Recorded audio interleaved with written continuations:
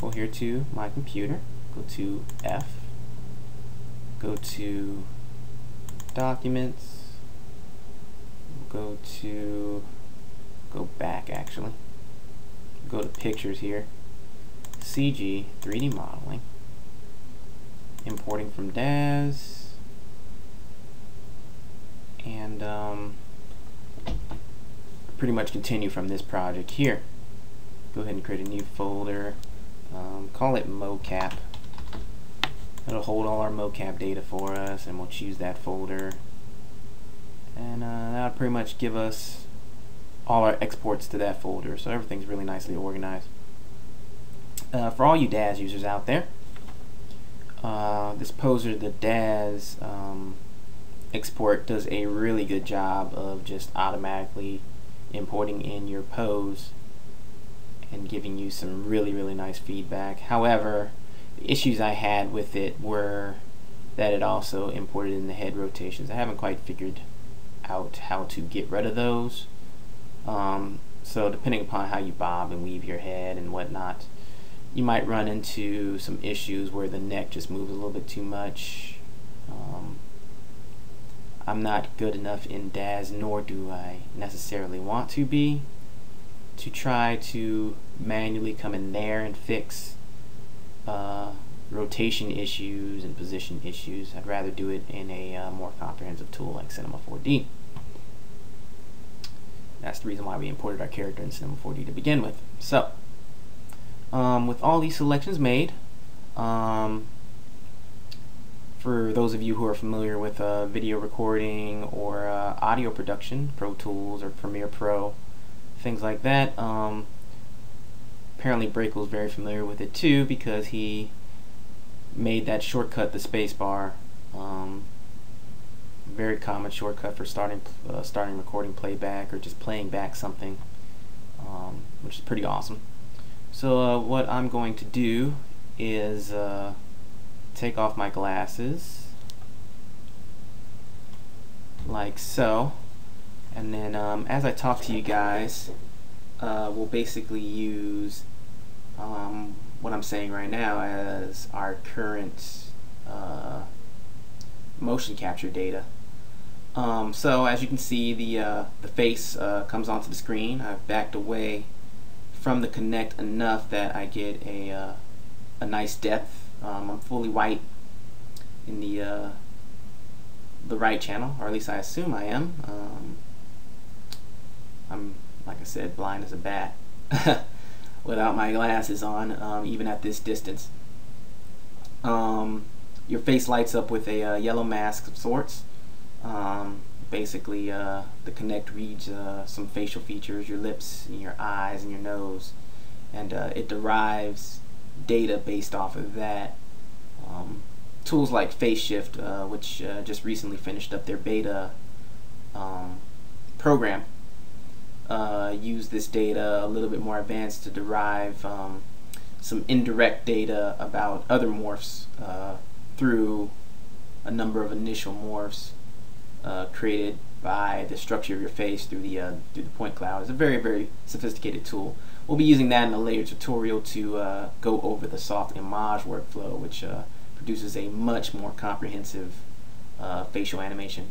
But this is great because you can use this animation really quickly to drive some DAZ morphs and quickly get animation onto your characters and get things out to clients really fast. This could be very useful for some abstract animation, like some motion graphics with some interesting face animation properties. It captures blinks. It's very nice. It's just reading all that data in and it's just recording it. Alright, so we've pretty much captured enough data. I'm going to go ahead and stop the recording. I could have hit spacebar to do that. And that should be pretty much it for Brekel Pro Face. If we come into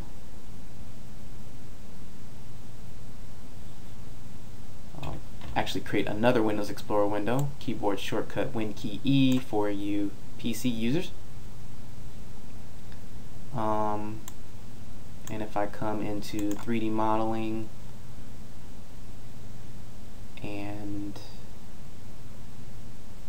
importing from DAZ, and I go to my mocap, as you can see, I've got my wave file, which is the recording of what I was saying. I've got my text capture data, and I've got my FBX data. Terribly unfortunate I can't use this FBX data. It's very, very small, very, very concise. Text data is a little bit bigger, so it could be a little bit tougher to deal with.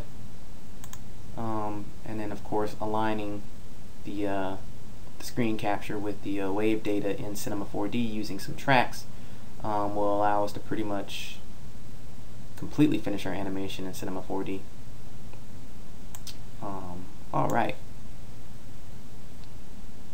So, before we get back in here into Cinema 4D, we need to do a little bit of edits to our text data and things to prepare for the eventual import of that data here into Cinema 4D.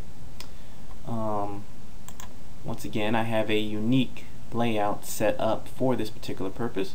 My scripting layout here just has the script manager docked to the side here, so I can easily manipulate my script over here, and I can kind of sort of see the effect on the object manager. Understanding this code is not important. However, this is a Python script. A little bit of a quick overview.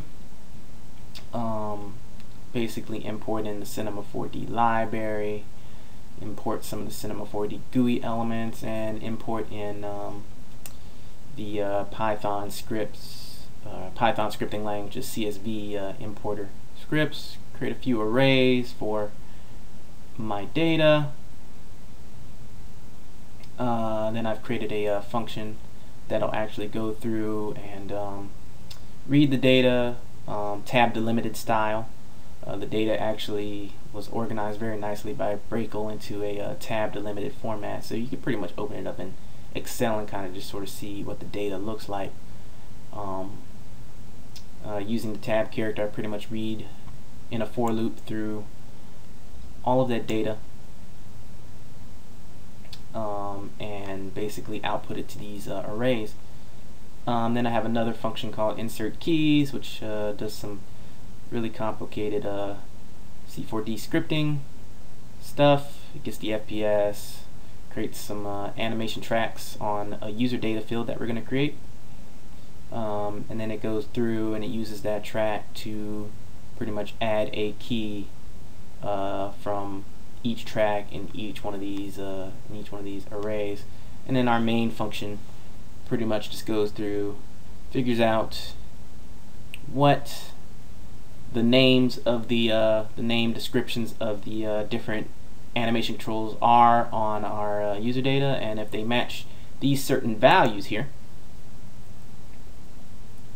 which relate to Brekel Proface's export, then it will open up this function and it will basically add keys to that particular track. Then it just refreshes the scene and we pretty much get a nice representation of all our data as usual. I might go into a more detailed tutorial on how I actually went about creating this script in more detail, but that's pretty much how the script works. You can literally hit execute once you have the correct object selected, and it will automatically import your data. However, the script needs to be formatted in a certain way in order for, or the data needs to be formatted in a certain way in order for us to work with this script. So we can come over here to Brekel. We can come over here to our mocap data folder, and we've got our text file, which we can open in Notepad by default. And because the file is a little massive, it's 33 megs. Even after all these years, Windows 98 and onward, actually I've been using Windows PC since Windows 3.1, so a little bit more history. I remember the 16-bit days, dealing with things like QBasic and stuff. But yeah, Notepad hasn't changed at all. It still doesn't really efficiently use memory. Tries to load everything in at once, and you know, it takes it a couple of seconds to load up the data. I could use a different text editor, and being a power user, I probably should take the time to go ahead and get one, but I just find the installation process and just trying to find one and trying to remember what that setup file was to be a little tedious. So I just deal with Notepad's terrible performance. Doesn't really take too much time off of what I'm trying to do. Normally I would do some other setup while I waited for Notepad to pretty much finish what it was doing. But anyway, we scroll through this Notepad, or this file from Brekel Proface. See, it doesn't actually have any licensing information or anything. Yeah, normally it would show your license there. Who it was licensed to. Here it has your shape units. I guess these are your these would be your static units, where your face was statically at prior to animation starting to happen. These are animation unit names. For your AUs, pretty much what's going to drive your morphs. And interesting thing about these is they match the names of these descriptive user data values that we have in this script here, which begs the obvious answer that yes, we're going to have to create some user data that's going to be able to take these animation units. Then there's a bunch of other data in here that's not really necessary. The most important thing about this workflow is with Notepad you can hit Control F, and in Windows you can pretty much hit Control F to find anything in any app. So it's a global shortcut for the most part. We can type in animation here and search down, and we immediately will come to the animation units frame data in here. These animation frame units are separated by tabs, so it's tab delimited, which is awesome. We pretty much, for this to work, just need to take from frame and values here, which is basically our header line in our CSV here. If this were to be imported in Excel, this would pop up as the first row, and then each row under these would be the second row. So this 0 right here, or this 1 right here, are indicative of the frame, and then the values, each value is indicative of each one of these animation units, and they're pretty much in order exactly as I have them here. So we don't necessarily have to create our user data the same way, because luckily the script can just look up, it can, as long as every single piece of data is there, it's great. The script automatically will read the data appropriately. In this function here, it reads the data in the appropriate order that needs to be read. So it's browse enter up first, then browse enter down, then outer up, and that's pretty much what this data represents. You know, the browse enter up here, browse enter down, browse outer up, browse outer down, and it's pretty much theta values, 1 or 0 to 1. So 1 being 100%, 0 being no change in the morph. Alright, so what we're going to do is we're going to go ahead and select, we're going to go ahead and move down, and we're pretty much just going to, I found that if you move your mouse like this, left and right, you tend to be able to kind of sort of pick data a lot faster here in Notepad. We could go through and we could try to figure out exactly